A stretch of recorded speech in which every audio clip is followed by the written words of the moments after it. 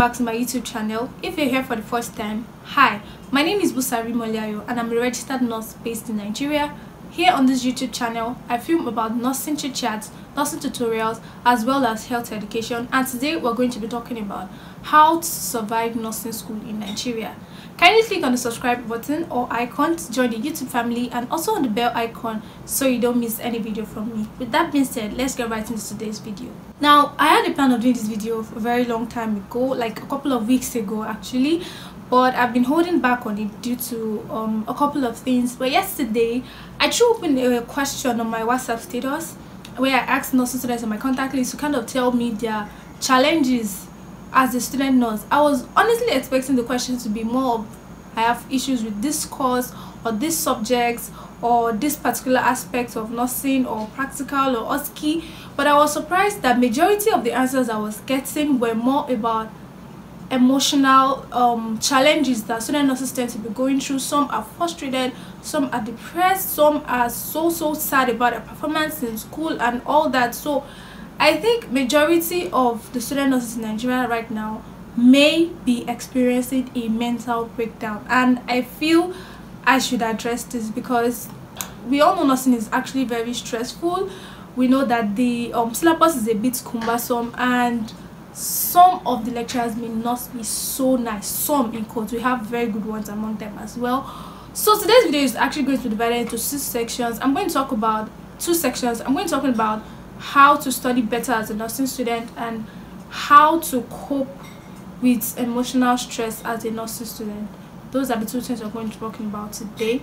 I actually have a video on how to study better as a nursing student. I'm going to leave the link in the description box below, as well as the end screen, so that you can watch it when you're done with this one. But here are my new tips that I updated from the former video. 1, division of labor.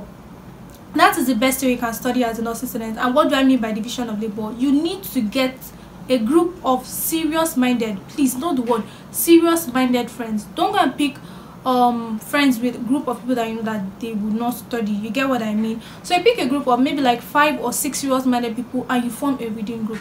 Let's assume that you want to study cardiovascular system today. 2 may take the anatomy and physiology of the cardiovascular system. They read it on their own. Some may take about 3 different disease conditions, their pathophysiology as well as their nursing care plan. Then another 2 may decide to take pharmacology. Those are drugs related to the cardiovascular system, like antihypertensive drugs and cardiac stimulants and other drugs like that. Then another group may decide to just take let's say with some pharmacology, anatomy, med surg. Some may just try to take nursing management of conditions within the cardiovascular system. So you divided the entire system amongst yourself. You've read it differently, then you come together and discuss it. You get my point? That way, instead of reading one particular topic for a day, you can end up finishing like 3 or 4 within a day because you are discussing it. And discussing, to me, I feel takes a shorter time than you sitting down trying to read all that information by yourself, and you tend to remember what you hear than what you're reading. You get what I mean? Another tip that has been updated from the last video is that do more of videos than reading if you want to learn very fast. Now this is it. There are a lot of YouTube channels that you can get tutorials based on anatomy, physiology, med surg, or any other course or subject or topic that may be giving you issues, and you tend to remember what you see a lot because they're going to be giving you grammatical explanation of it. You're going to be seeing the cadavers, you're going to be seeing the organs, and so many, and it's going to be you can even download some of this video and watch over and over and over again in case you don't understand. I hope you get my point. So with those 2 tips added to the one from the previous video, I feel you should be able to study better as a nursing student, and that would help you solve, if not all, but most of your studying problems. Now moving to the second part of the video, which is coping with emotional stress as a Nigerian student nurse. First, I'm going to have to show you some of the replies I got on my WhatsApp status, which actually prompted me to do this section of the video because I felt heartbroken. I felt touched with some of the messages you guys sent. If you don't have my WhatsApp number, I'm going to put it on the screen so that you can talk to me or communicate with me whenever you want to. So first, I'm going to be reading a reply from someone. The person is going to remain anonymous. So the reply goes thus: for me, nursing has been one of the most difficult decisions I ever made. It gets more difficult every day. You witness a challenge one time and you're like, no other challenge can be worse than it, but the next challenge may seem life-threatening. Is it to think of the workload or combining clinicals with classes, preparation for exam, and then you feel like you've touched every bit and the questions makes you go mad. Most nursing lecturers aren't even helping matters. They have to be the most evil people I have come across all my life. It doesn't feel like they have human feelings. To even think that I'm a nursing student in private school, it doesn't feel like that. The lecturers tend to demoralize those of us that intend to go into lecturing because it feels like wickedness is a special course if you intend to lecture. Well, it's no doubt that we have good ones among them. There is so much to tell as nursing students, but most importantly, I'm grateful for the grace to cope despite the difficult odds. It may seem unbearable, but God has a way of making us scale through. Now, this particular reply has a lot of information embedded in it. First, she spoke about the stress of combining clinicals with classes. Then she talked about the lecturers. Now I'm going to talk about that aspect of lecturers. Look, your lecturers are humans too, okay? Some of them, the way they were taught in the 90s is still the way they want to teach, and this is 21st century. Some of their methods may seem old because in those days we lived in being strict. They more or less imbibed cultural values into the way they teach in those years, but now the world is more developed, we're more civilized and all like that. This is it. Your lecturer may have had a bad day and may be transferring aggression at that particular moment. Another thing is that you need to just have it at the back of your mind that your lecturers are humans too and they are not perfect. Whatever they might be doing might seem wrong, but that might be the best way they could express themselves. You get my point? I'm not trying to defend the lecturers, and I'm not trying to say what the students said is bad. We do have some terrible ones and we also have some good ones. You get my point? If for someone like me that have been both in the position of a tutor and both in the position of a student, I kind of like have a little experience of both sides, so I'm trying to like balance it. Now as a student, what you need to do is to make sure that not everything they say gets to you. If you take everything they say to heart, I'm sorry, you're going to have a mental breakdown, because the lecturer could be referring to just one person in the class of over 100 students, and if you take it to heart, you're going to begin to feel bad. You get my point? Whenever they make a bad comment, just ignore it and move on with your life. Another thing you need to understand is that don't put too much pressure on yourself. Know your limits. If you're not on first class, it is not a sin. If you're on first class, congratulations. I pray God helps you to keep that GPA.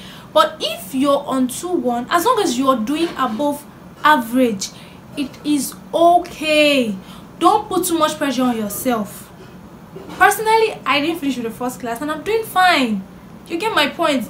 Don't put too much pressure on yourself, because once you're trying so hard to get to, I'm not saying that making good grades are impossible, but you know how voluminous these things are, you know how tedious these things are.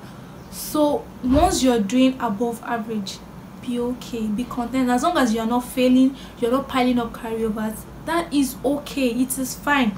Don't put too much pressure on yourself.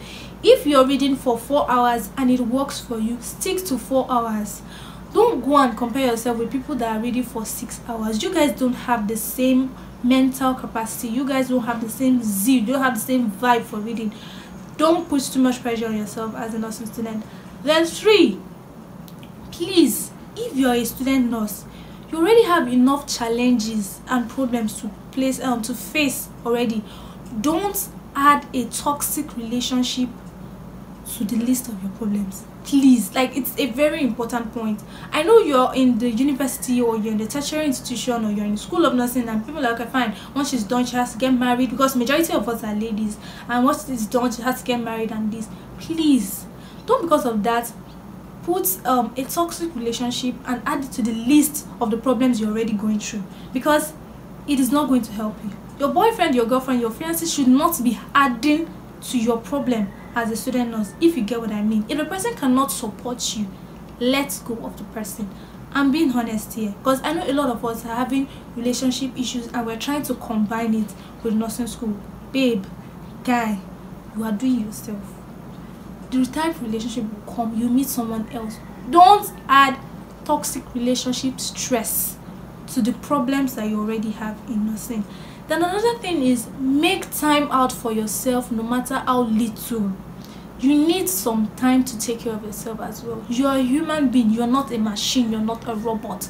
You've read from Monday to Friday. Even if it's just 4 hours out of your Saturday, go to the movies, go and get yourself a nice spa treatment, eat something good. Please take time out to take care of yourself. Rest. Take time to rest. If you keep on reading at a stretch, you don't have breaks in between, you're going to fall sick. And sick people don't write exams. You're going to write exams on sick bed.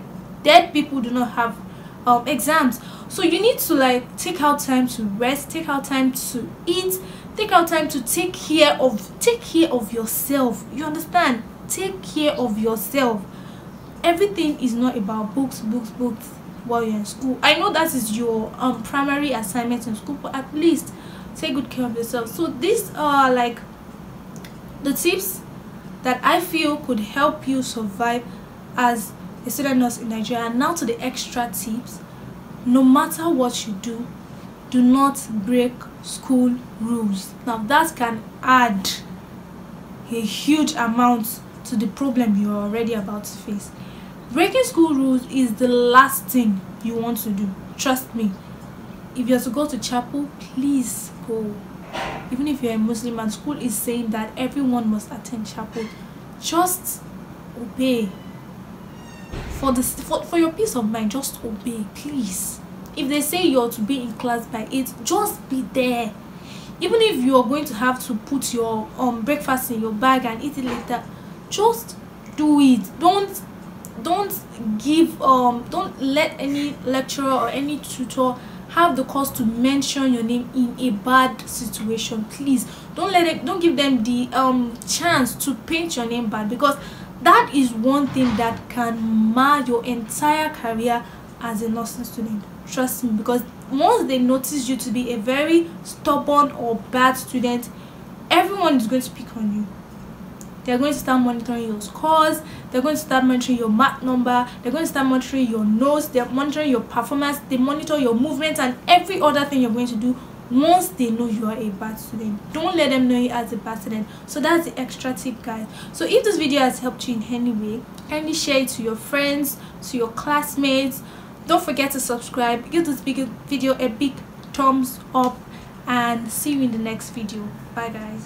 If you wish to share any of my videos, kindly click on the share icon, copy the link, and then go to any of your social media accounts such as WhatsApp. Write the title of the video or any suitable caption as a message or as a status post. Paste the link from YouTube and then send. Thank you.